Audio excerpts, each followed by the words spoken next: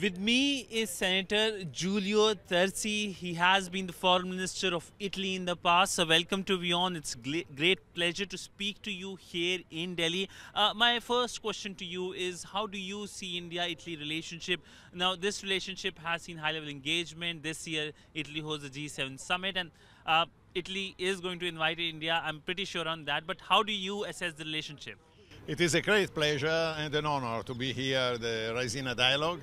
It's a great pleasure for a number of reasons, but let me focus on the reason why I felt this year really not only useful but necessary for me and for the institution that representing here, and especially the fourth committee of the Senate of the Italian Republic. Fourth committee is the committee which is entitled to deal with European Union policies, and therefore it is strictly in line with the general purpose of Italian foreign security policy nowadays to connect with the Indo-Pacific. That is a major point of European strategy and of the Italian strategy. Last year, Prime Minister Giorgia Meloni was hosted by Prime Minister Modi, and it was really a landmarking event for our country, and I believe certainly for our bilateral relationship. A strategic partnership was signed after many years of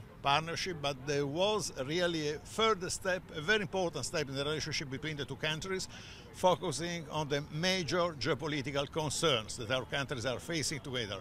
And from that meeting and the number of very important commitments which have already been implemented over the last few months, commitment in trade and economy, commitment in scientific space cooperation, in connectivity, let's say also construction of infrastructure and possibility also that is given to our both countries to focus on IMEC, India, Italy, Middle East and the European Economic Corridor. Yeah. It is a fantastic objective to reach, which means really connectivity. And what means connectivity? Connectivity about trade, business, but also the most advanced reality which pertain to the high technology.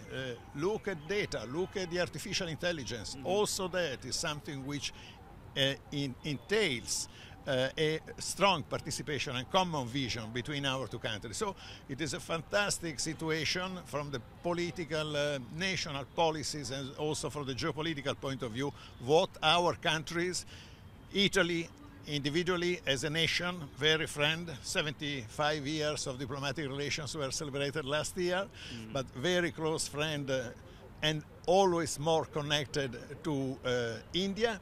But also Italy as a prominent member of the European Union, the role that Italy is playing in the Mediterranean, and the connection between, in geopolitical sense, but also in human terms, and from the point of view of history, recent history, the connection between the Mediterranean space and the Indo-Pacific. That tells a lot about what we are doing now and what has been we are discussing here the Raisina Dialogue. Essentially, India-Italy relationship have grown leaps and bounds. But when it comes to China, if you can talk about that, because China is one country which is seen as an aggressor in the region with India as well. How do you see China? I'm asking this as well because Italy recently withdrew from the BRI as well. From the major organizations to which Italy belongs, the European Union and NATO, but also other organizations, regional organizations, there is no doubt that China, over the last years, is considered an important, very important partner, at the same time a competitor from which our countries sometimes have the impression to be considered as adversary in geopolitical terms. China is engaged in a revision of what is called by China and by some other major player of the international reality, not only a revisionist, but an entity which would like to change completely the international order. And there comes a strong consideration that I believe is important to remind from the original meeting between Prime Minister Meloni and Prime Minister Modi. the fact that, for sure, the international order has to be revisited, reviewed, reformed, but must not be disrupted in any possible way. The international order means not an order, a hierarchy, somebody who directs other countries. Yes, it happens in certain circumstances in other parts of the world. But the international order means respect for the treaties that our countries have ratified, respect for multilateral organization to which we belong, respect for the rule of law, human rights, the equality and freedom of religion, freedom of media, and so on.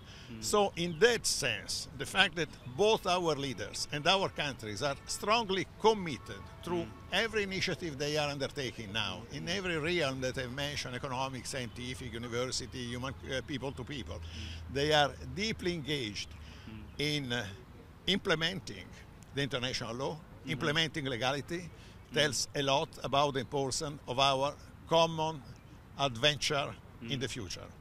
Well, on that note, thank you so much, sir. It was a pleasure speaking to you here in Delhi.